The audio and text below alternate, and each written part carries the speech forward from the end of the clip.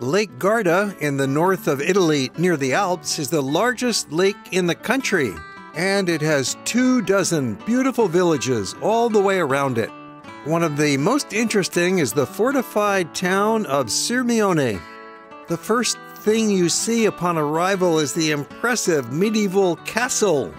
You enter the town crossing the drawbridge and through a fortified gate, a dramatic way to begin our visit.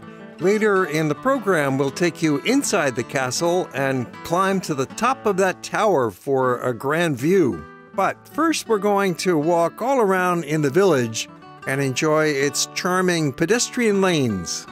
Right away, we're at the Castle Piazza, one of several charming little piazzas in this village, which also has some beautiful lanes for strolling, shopping, and eating. Interesting little alleyways tunneling through the buildings connect the various streets and piazzas, which adds another element to the charm of this place. And shoppers will find many tantalizing opportunities. Sirmione is on a narrow peninsula jutting into the lake, so you'll have some nice waterfront strolls, and yes, there's a beach. At the peninsula's north end, there are ruins of an ancient Roman villa, one of the largest Roman archaeological sites in northern Italy, as you'll see after we visit Sirmione town. The castle and town seen from above gives you a nice overview, and you can see how compact the town is, just 400 meters long and 200 meters wide, with several little waterfront piazzas that are quite inviting, along with charming pedestrian lanes, as we'll show you in a moment. The town is on a narrow 4-kilometer-long peninsula that juts out into the lake. It's been compared to a jewel on a scepter. Because of that unique location, it played a special role in defense of the lake, as we'll discuss later when we get inside the castle. Simply strolling around enjoying these beautiful buildings and the location on the lake is probably one of the most enjoyable activities in your visit to Sirmione, along with that fantastic Italian cuisine. There are a handful of these beautiful piazzas lined with restaurants that go right down to the waterfront. Gives you a chance to go out on the dock and maybe take a boat ride, or just enjoy the scenic vistas along the lakeshore. The ancient Romans were here 2,000 years ago, including the poet Catullus, and 100 years after him, a great villa was constructed in the ancient Roman style. We'll see it later on a boat ride that you could catch from this pier offering tours of Sirmione Peninsula. It's always enjoyable to watch the ducks and swans swimming around by the dock here looking for some food, establishing the pecking order. This was photographed in the month of October when the weather is still very nice. It was never cold, hardly any rain, and no crowd. It was wonderful. You could get a seat at a restaurant, no problem. This is the main piazza of town with the most beautiful gardens and lined with many excellent restaurants and the dock where you can get your boat ride. Then it connects right back into the pedestrian lanes of town, offering many opportunities for gelato. Via Vittorio Emanuele is one of the main connecting lanes of town, joining up these various piazzas and streets together, sometimes going through tunnels under buildings, creating a wonderful experience of walking with ancient buildings up above. They have a shuttle van service from various hotels that will bring you right to the parking areas that are outside the old town. When you see cats walking in little side alleys, you know this is a peaceful and quiet town. We have narrow, meandering alleys and cross streets like Via Santa Maria Maggiore and a couple of main lanes, as we'll show you on this map. It's quite easy to find your way around because there's just one main street and a second parallel lane, and then a few cross streets leading down to piazzas and the waterfront, as we'll show you in this route that you can easily take in a few hours of leisurely strolling and looking around, taking a break, having something to eat. It's easy. This town is small enough that you could see it in one day, or perhaps even half day as we're doing, and then you'll have time to take a little boat ride and visit a couple more villages. One of the main lanes connecting these cross streets becomes a tunnel occasionally, going underneath buildings and quickly connecting one piazza to the next. You'll notice that gelato is a very popular item here. Piazza Flaminia is one of the largest open spaces with restaurants along both sides and easy access to the lakefront, so you have some nice views out across the waters. And a lot of the restaurants are great places to sit at the water's edge for a nice view. Along with several fine restaurants on Piazza Flaminia, there's an excellent small Hotel Catullus, which extends across to the next piazza, a 3-star property that gets 5-star reviews, complete with a waterfront restaurant. The next piazza over from Flaminia is Porto Valentino, also with more restaurants, of course, and a couple little hotels and apartments for rent. There's a dock at the end where you can join a scenic boat tour that goes around the peninsula, which is a highly recommended excursion, giving you some spectacular views, as we'll show you towards the end of the program. Waterfront Hotel Pace also has a restaurant extending out over the lake. Even though we suggested earlier you could visit Sirmione on a day trip, by now you might be thinking the place is so beautiful and peaceful, relaxing, it'd be nice to spend a night or two, and you're right. Then you could visit other nearby towns on the lake, taking advantage of the lake ferry system, which visits 16 towns all around Lake Garda and takes about 2.5 hours to go from one end of the lake to the other. Many people feel that Sirmione is the prettiest, but each town has its own charms, which is why Lake Garda gets more than 22 million visitors every year. Yet another reason to come in the shoulder seasons of spring and fall, like October, as we're visiting now. You will love it.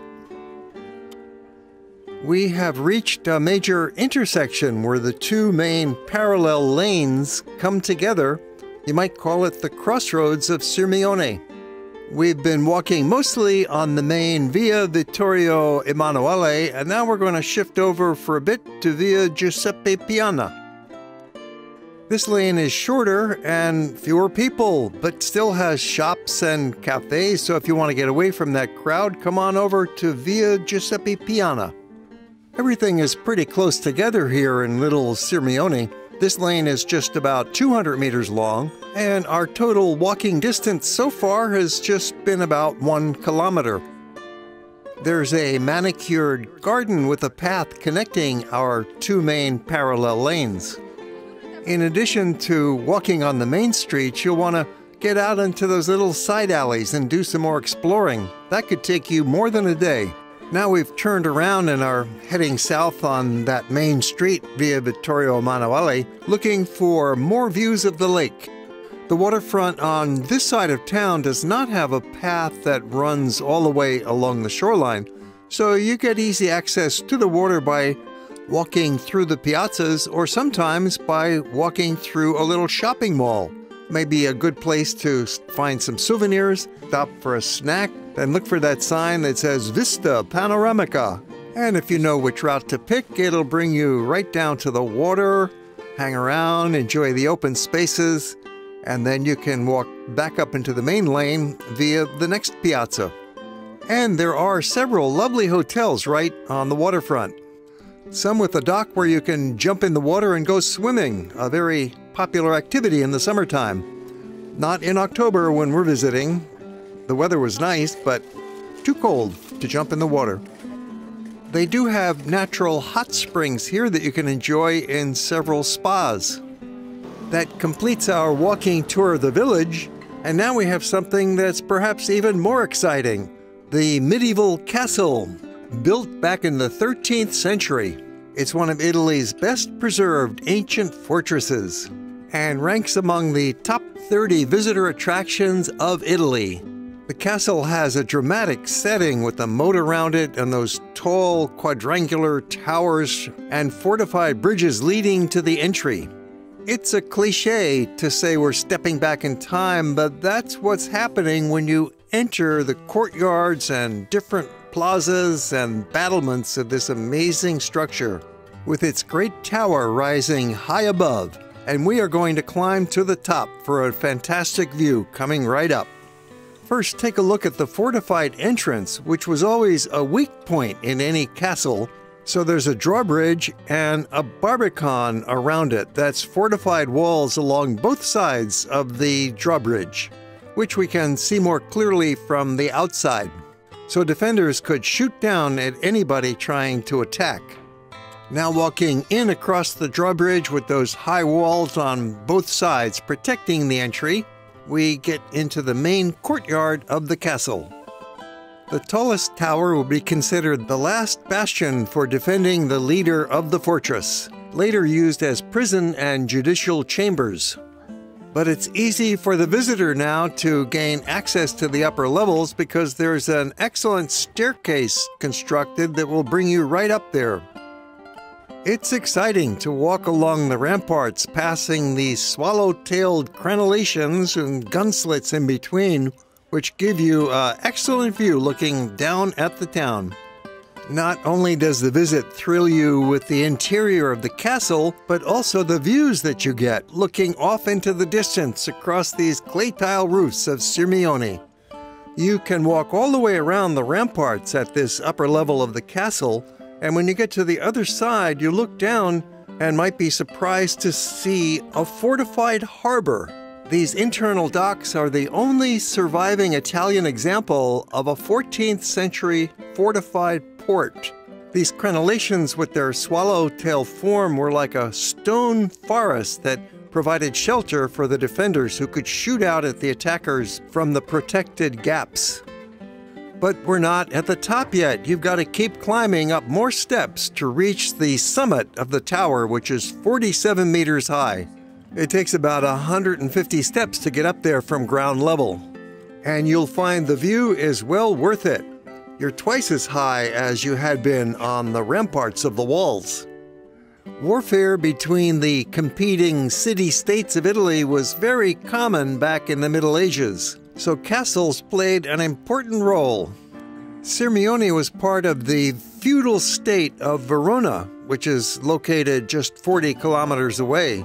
And so the rulers of Verona are the ones who built this castle.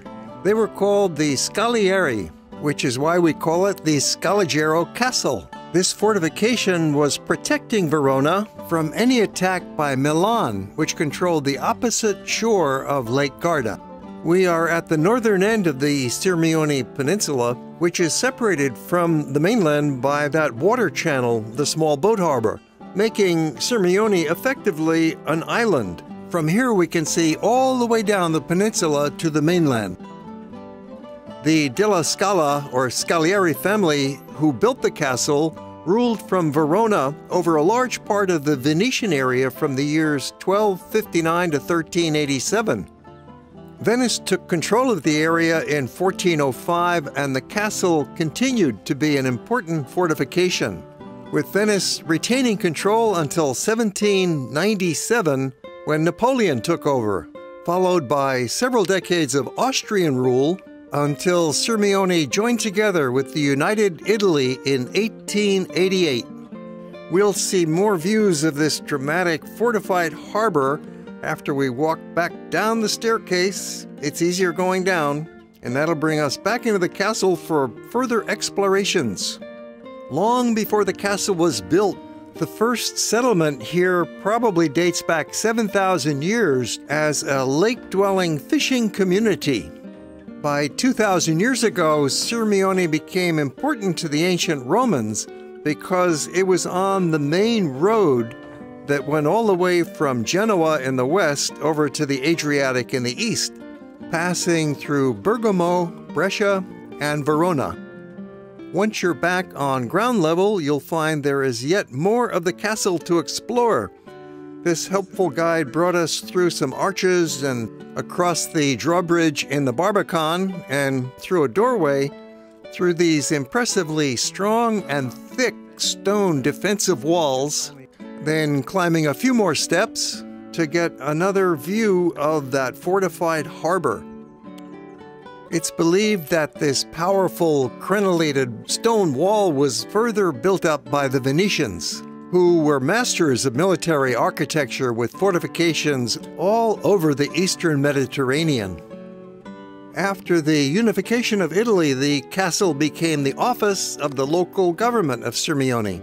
Restoration began following World War I in 1919 when it became a museum and tourist attraction, undergoing a major restoration in 2018. With a moat going all the way around it, the castle looks like it's floating, although others say it looks like it's sinking. It depends on your perspective.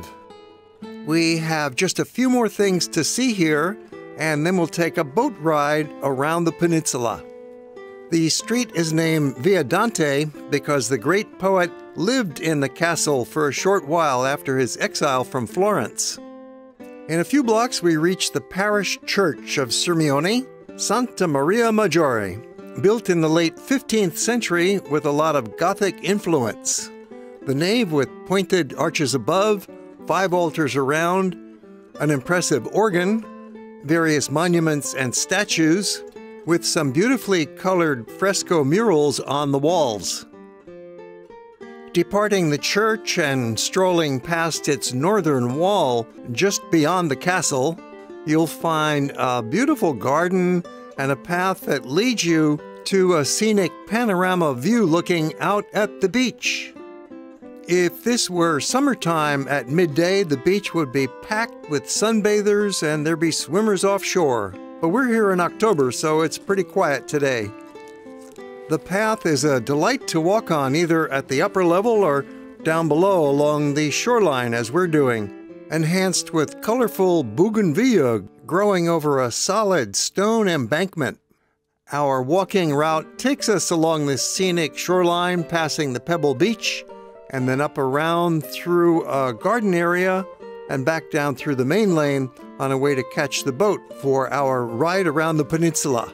This loop is just over 1 kilometer. If you do not have a lot of time in your visit, you might want to skip this leg, especially if it's not summertime when you could swim, but it's a pleasant walk if you have enough time, which you should if you're here for most of the day. This small grove of very old olive trees reminds us of the role agriculture still plays in the region. Along with the moderate-priced hotels, there is one hospitality icon that stands above all the rest: the deluxe 5-star Hotel Villa Cortine Palace.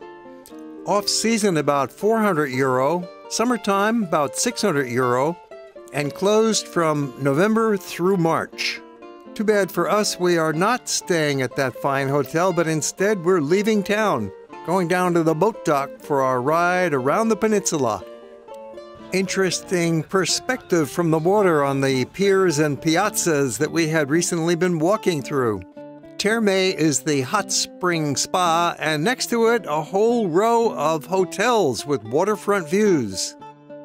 You can do this same boat ride on the public ferry, but for my small group we chartered a private boat. When we got to the north end of the peninsula, we had this amazing view of an ancient Roman villa, one of the most fascinating archaeological sites in Italy that dates back to the end of the 1st century BC and occupied right through the end of the 2nd century AD.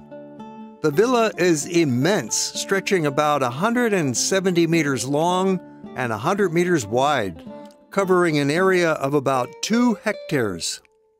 Because these ruins are so old, very little is known about them, despite decades of archaeological research, and so they have been misnamed as the Grottoes of Catullus, even though there were no grottos, and Catullus, the Roman poet, had nothing to do with it. This colossal structure was characterized by long porches and terraces open towards the lake, including a swimming pool and a large cistern for storing water. It is one of the most spectacular ancient Roman sites in northern Italy, and a great way to end our visit to Sirmione, a special place that we completely enjoyed. And now we're carrying on across Lake Garda to the town of Garda on the far shore that we'll present to you in a different program.